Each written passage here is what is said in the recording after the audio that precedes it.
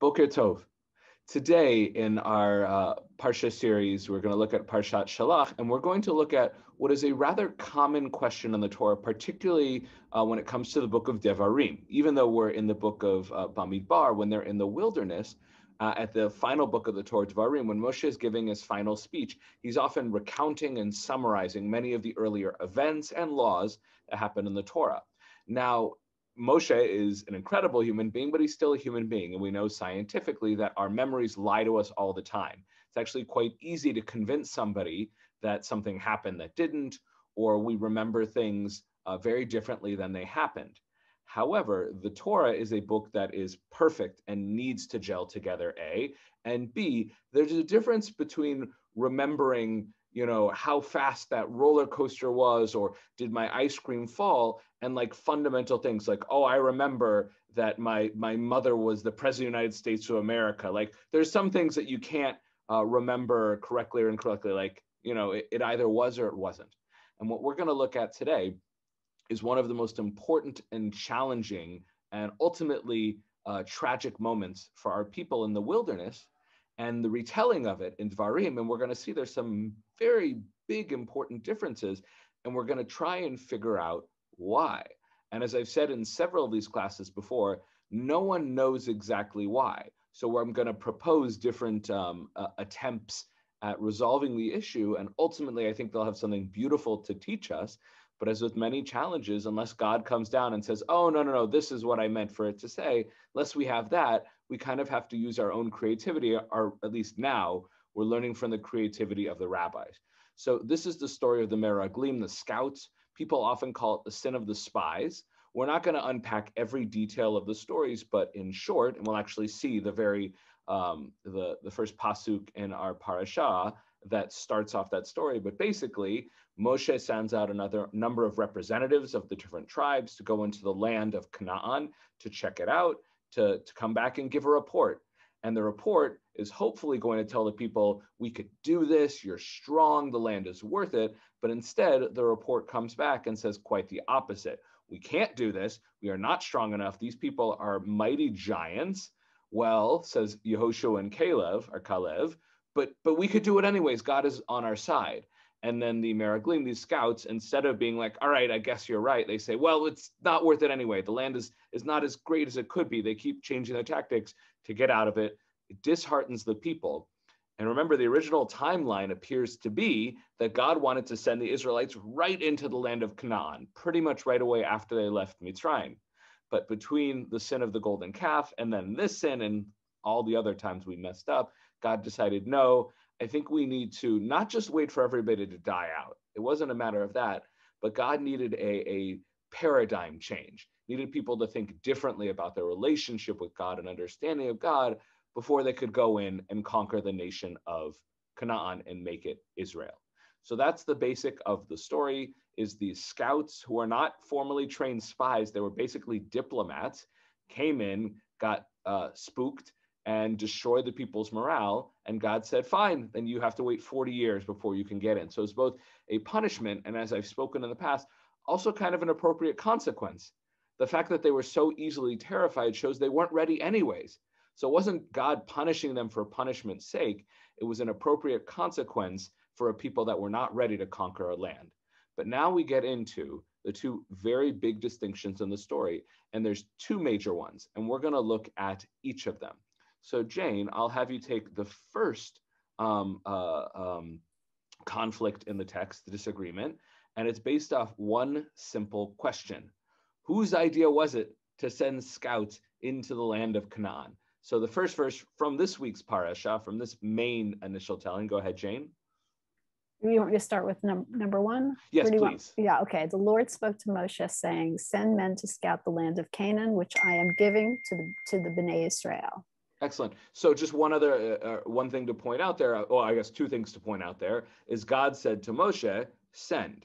Now the Hebrew phrase is shlach lecha, and we've seen another form of that doubling of word, the word shlach meaning send, lecha means to or for you. We also saw this in, where's the other famous name of a parsha where we see this kind of format, Jane? Earlier in the Torah with Abraham?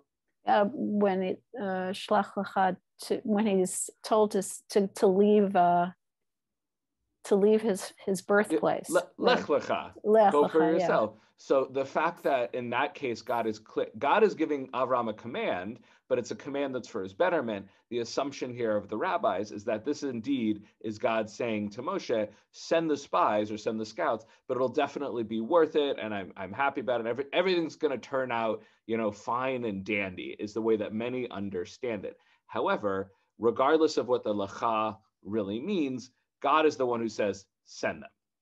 But then we get to the book of Devarim, and now it's Moshe speaking to the people. And go ahead, Jane, source number 2.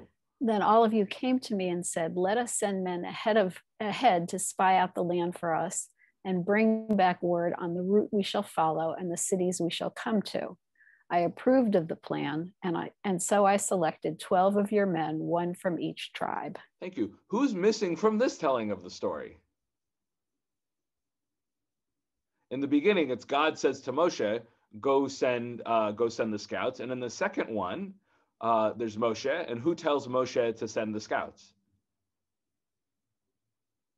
Bnei Israel. Yeah, the people. The people tell him to send it, and then he doesn't even turn to God, because there's one attempt. I don't know if I mention it later, but I know I read it. One explanation is that Moshe is actually talking about what happened before our parsha, because again, the Torah doesn't record every single event of history.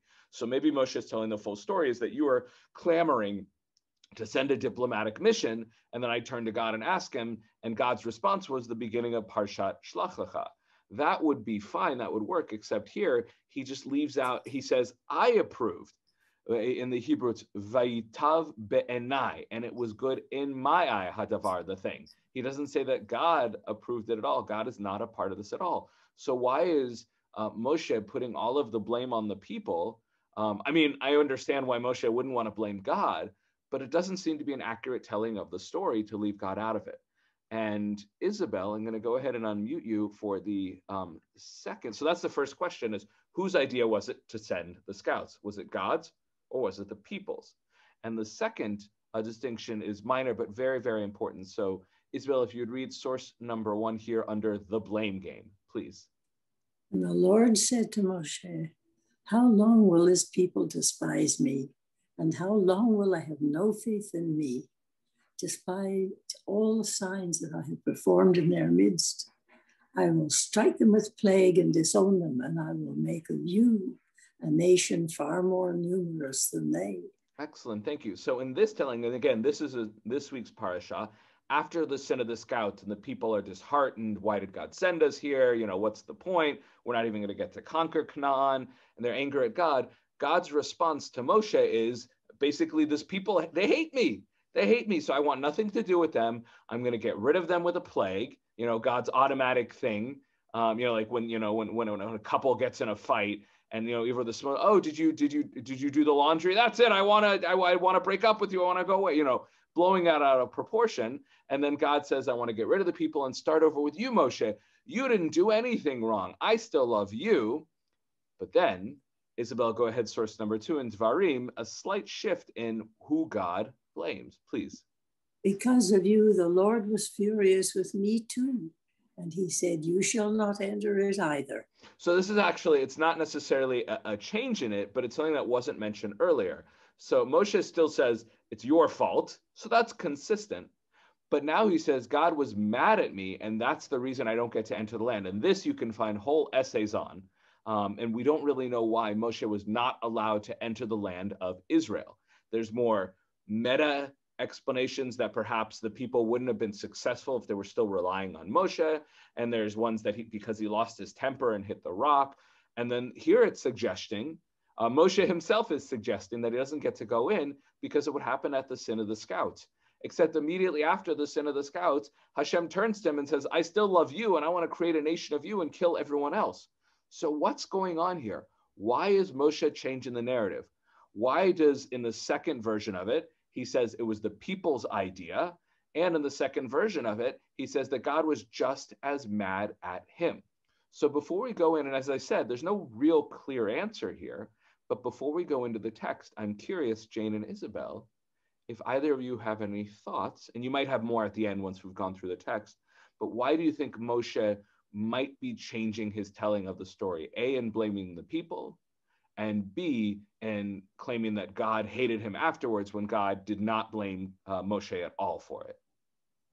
And Jane, you're muted, but if you have any ideas, they will come to you later. Excellent. So actually, Jane, I'm going to unmute you anyways, because we'll be shifting through. So the rabbis take a number of attempts to try and gel the two stories together. And the truth is, the rabbinic attempts are actually quite effective. There might be some slight holes in them, but they're beautiful, they work, and they almost always end with a beautiful message. So even though one could look at this disagreement, this conflict, and say, boy, this is a real mess, the rabbis were really able to finesse it quite beautifully and effectively. Excellent. So Jane, if you would take one of the earlier attempts from the Talmud, there's also Midrashim, but the Talmud is about contemporary with a lot of the Midrashim. So this one from Babli Sota, please. It is stated in the Torah that God told Moses, send you men. Reish Lakish says, send you means that you should send them at your own discretion and not as a divine command. So here's a very important thing that the Hebrew would help with, which is shlach lecha. If God had just said shlach, send, it would be clearly a divine mitzvah command. But the fact, here, this is where we get the idea of lecha means, by your choice, if you want to, if you don't want to. So ultimately, what's going to happen is up to you, Moshe. So that's the first statement that Reish Lakish says. It's not actually a command of God.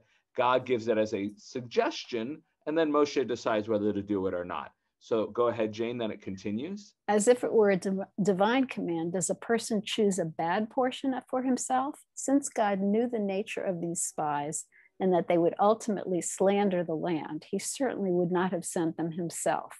And this is the meaning of that which is written in the passage where Moses retold the story of the spies, and it was good in my eyes. And Reish Lakish says, the implication of these words is that it seemed good in my eyes, but not in the eyes of the omnipresent. Excellent. So one way to resolve this is how one interprets the phrase shlach lecha, which I did mention earlier. And it's basically that God never told us to send the scouts.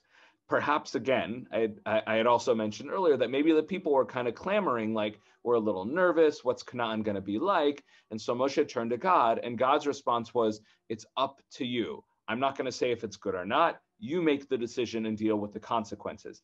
And if that is, and by the way, that's a possible interpretation, because shlach lecha is a weird way to give a command. Again, we only see it really in lech lecha, which is a unique command that does turn out good for Abraham, although Abraham wanders around for some time before he makes it to the land that God will show him. But here, this weird language implies there's something funny about this command, which leaves open the second telling of the story where Moshe says, really, God had nothing to do with this. God kind of said, it's up to you. So this is on us. So it's also, it seems to me, a recurrence of something that we've talked about in other classes as to whether we have choices in following law, commandments, and whether we have choices in our own lives, and whether God is, or whether there's predestination in everything that we do. Absolutely. And there could be a lot of unpacking is here. Well, if God knew how it would turn out anyways, what does that mean for free will? What does the choice mean? So it's a very sticky thing there. But here God is saying, I give you, the Torah is quite explicit. God says we have free will. So philosophers, it turns out most philosophers don't think we really have free will or not full free will. And that's important to talk about, but God says we have free will. God gives us choices. And at least as Jews, that's what matters to us. So it's actually a pretty good way to resolve it, is God is not really, at least for the question of why God, or who actually chose to send them. Why does it say God in our Parsha and not God later? Is God never really was the one to make that decision. Now, and here I did mention the idea that, and Isabel, I'll unmute you for this. So that first one, it makes it sound like it's kind of Moshe's choice. But the second one suggests that the people had a role. So Rashi here, basing himself off of a number of midrashim, including from the Talmud that we saw earlier, suggests something, either an addition or a slight difference. So go ahead, Isabel, from Rashi. Send thee, more literally, for thyself. That is according to your own judgment. I do not command you, but if you wish to do so, send them. God said this because the Israelites came to Moses and said, we will send men before us, etc., as it is said in Deuteronomy 1:22. And you approached me, all of you, saying, we will send men, etc. And Moses took counsel with the Shekinah, the Lord, whereupon he said to them, I have told them long ago that the land is good, as it is said in Exodus. I will bring you up out of the affliction of Egypt unto a land flowing with milk and honey. By their lives, I swear that I will give them now an opportunity to fall into error through the statements of the spies, so that they should not come into possession of the land. Sota 44, Shelach, Sota. Excellent. You don't have to read all the footnotes there, but thank you. So this is, again, I had mentioned this earlier, the idea that it wasn't in the text. Midrashically, the people were clamoring to Moshe. And by the way, we have a lot of midrashim that are wild and just out there and are clearly just meant to teach a lesson or make a point, but would never fit in the text. This midrash, and in fact, Rashi, even though that doesn't always fit perfectly, Rashi's philosophy is that even if he brings a midrash, and there's no proof that it happened, and it could even be wild, he'll only bring ones that work well in the text and help explain a hole in the text. And this does a great job.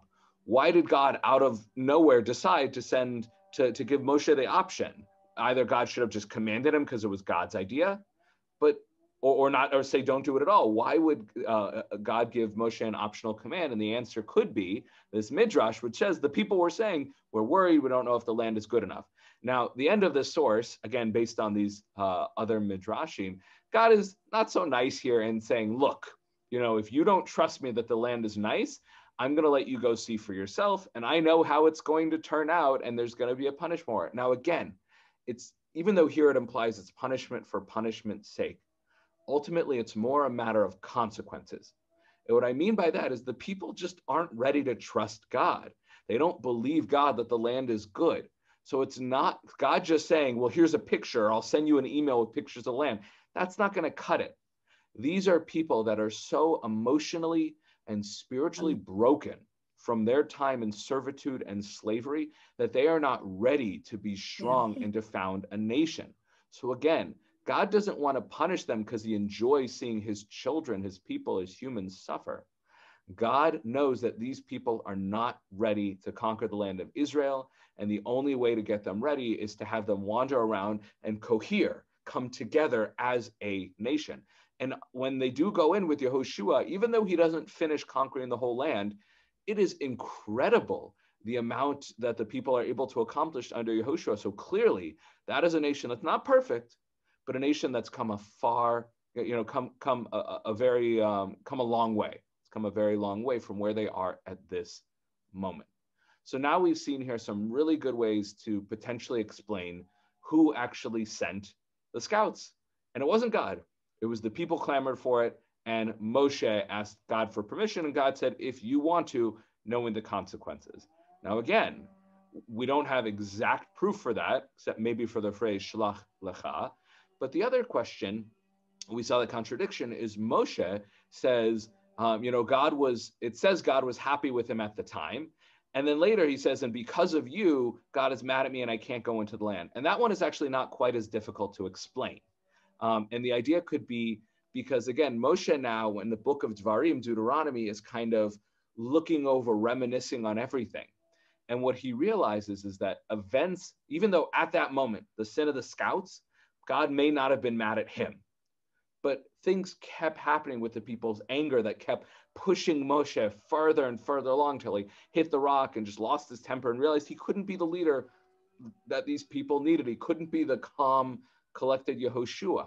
So it's not necessarily that Moshe meant because of the sin of the scouts specifically, at that moment, God said, you can't go in, but rather because of sins like that, and the fact that we couldn't go into Israel and that we had to wander for 40 years and you kept complaining, you just pushed me over the edge. So ultimately, and again, is it really their fault?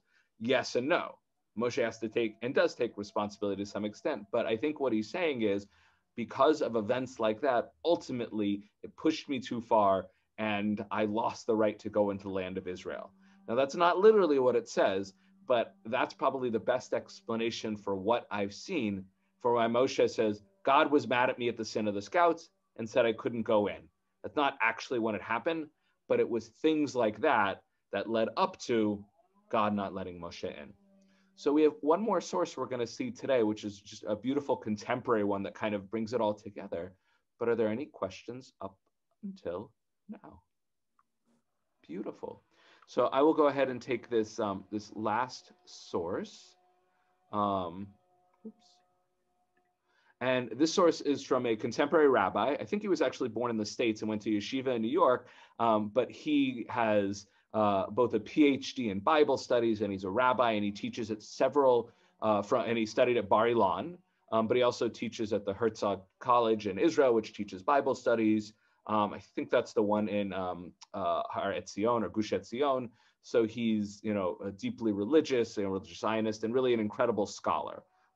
Who his English is also perfect. So he wrote this beautiful Devar Torah, trying to find the balance between these two sources. And again, earlier parts of his article helped me put this class together. So I want to give credit where credit is due, but his summation in the end really captures what Moshe was trying to do in the book of Dvarim and why Moshe might have changed his telling of the story and put his emphasis on different things in Book of Dvarim, instead of just giving over a dry, cold, point-for-point retelling. We didn't need that. We already had that. We already had the Book of Bamidbar. Why would Moshe just retell the story that the people already knew? Why does he change something? So Rabbi Dr. Yonatan Grossman says, in actuality, the story itself contains both descriptions, meaning what we saw, the things that seem to be a contradiction about Moshe, God sending, and then the people wanting, about God blaming only the people, about God blaming Moshe. It's all contained in the story, that of Shelach and that of Devarim. However, in each place, there's a different emphasis with different details. One time, God's approval is mentioned, and one time the will of the nation is mentioned. One time the sin of the spies, and one time the words of Yehoshua and Caleb. There were other things I didn't include here, but there are other differences in the telling of the story. And again, he's explaining why why does it seem we have two different versions? Why is there a different emphasis in Moshe's speech from that which is emphasized in Parashat Shelach? For this, we must understand the purpose of the historical review that Moshe is conducting on the eve of the new covenant that is to be forged. These are Moshe's last words to the people. Again, he's not just giving a dry history lesson. He's giving them a specific educational, inspirational message, and he needs to finesse things or pick certain parts of the story for a specific reason. In light of the historical description, Moshe wishes that the nation understood the value of the Torah's existence and God's word. And now, O Israel, heed the statutes and the ordinances which I teach you to do them, that you may live and go in and possess the land which God of your fathers, gives you. So that's a statement in the book of Dvarim. And Rabbi Dr. Grossman here is claiming like that's the whole point of Dvarim, is everything that's going to be in the book of Dvarim serves this purpose, to understand God and to appreciate what God has given you. So I'm going to tell you the whole story and everything, but I'm going to put everything in the context of what happens when you disobey God. Why is it so important to listen to God?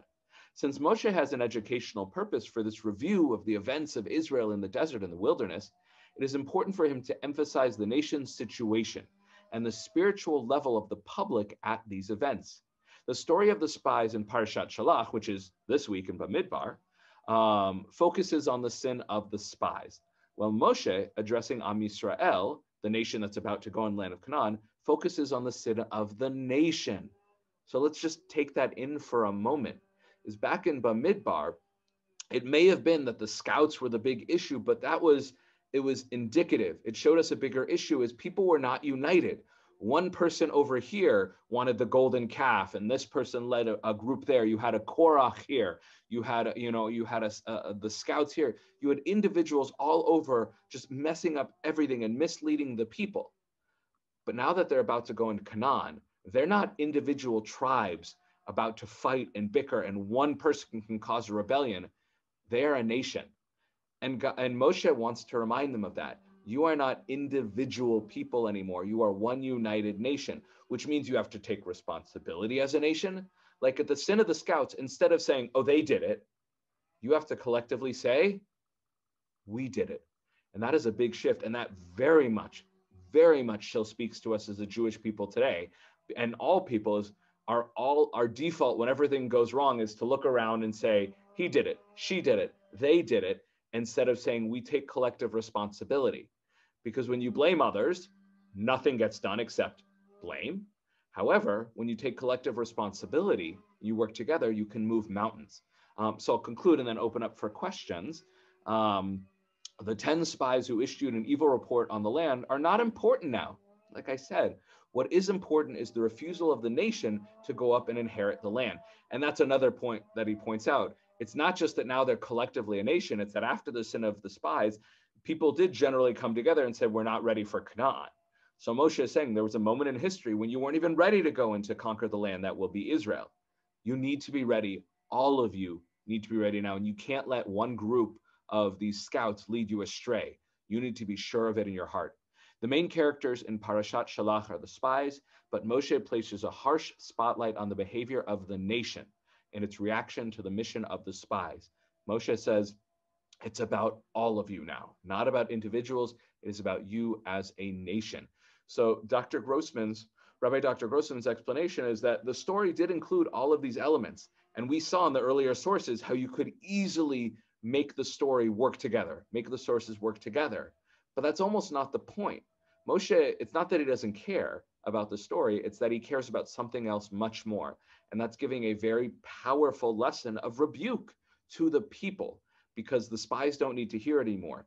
They're not all dead, but a lot of them are gone now. But the people, the next generation, are the one that need to hear, not let's blame this president or this leader or this one group, but it's on you now. And you have to work together to make the world a better place.